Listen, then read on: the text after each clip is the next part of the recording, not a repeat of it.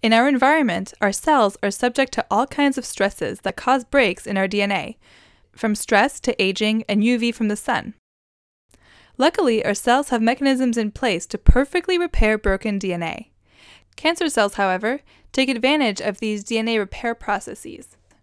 In fact, some cancer cells often prefer to not perfectly repair DNA breaks, and instead introduce errors. So why would cancer cells want to have improperly repaired DNA? Well, when DNA is improperly repaired, errors are introduced in the DNA sequence, and this provides the opportunity for mutations to occur, or changes in the DNA sequence. Mutations in cancer cells can create more malignant or aggressive cancer cells. We call this type of DNA repair error-prone repair. However, DNA damage is a double-edged sword, and too much DNA damage can also kill cancer cells. So what if we could figure out if a cancerous tumor is using the reliable DNA repair pathway or the error-prone one? Then we could predict if a patient's tumor is more likely to become more aggressive, and perhaps we could target treatments accordingly. And that's exactly what the scientists in the laboratory of Dr. Philip Connell at the University of Chicago did in their paper titled DNA Repair Pathway Gene Expression Score Correlates with Repair Proficiency and Tumor Sensitivity to Chemotherapy, published in Science Translational Medicine in March 2014.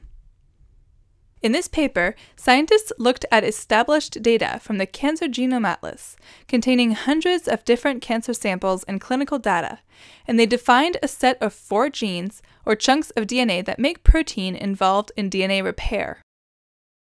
The activity of these 4 genes determines how much protein is produced. When lots of protein is produced from these 4 genes, the sample is said to have a high RPS score, or recombination proficiency score. When little protein is produced, it has a low RPS score.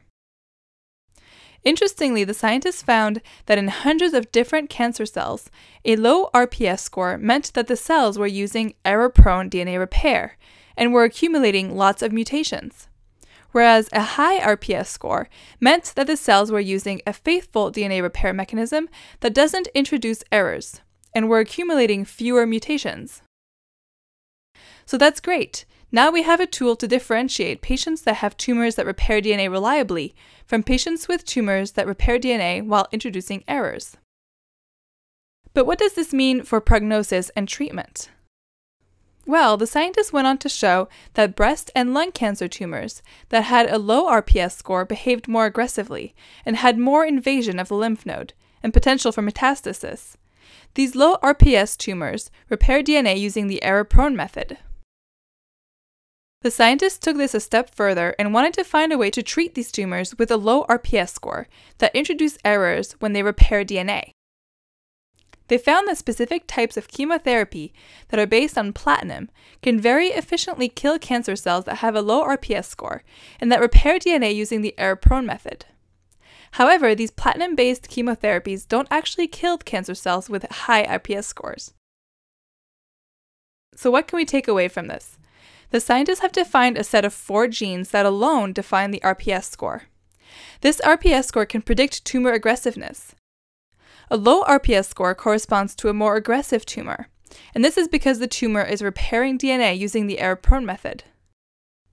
Interestingly, the RPS score can also predict which patients are more likely to respond to a specific category of chemotherapy.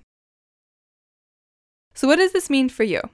This is a very significant advancement in our understanding of what happens inside cancer cells during cancer progression, and is taking us one step closer to developing more targeted treatments for patients based on the activity of genes inside tumor cells.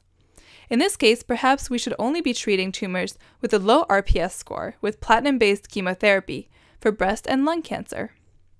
Of course, before we use the RPS score for clinical purposes, we need to undertake thorough clinical trials to confirm this. For now, this important finding shows us that looking at how cancer cells repair DNA can make a big difference for treatment and clinical outcome for cancer patients.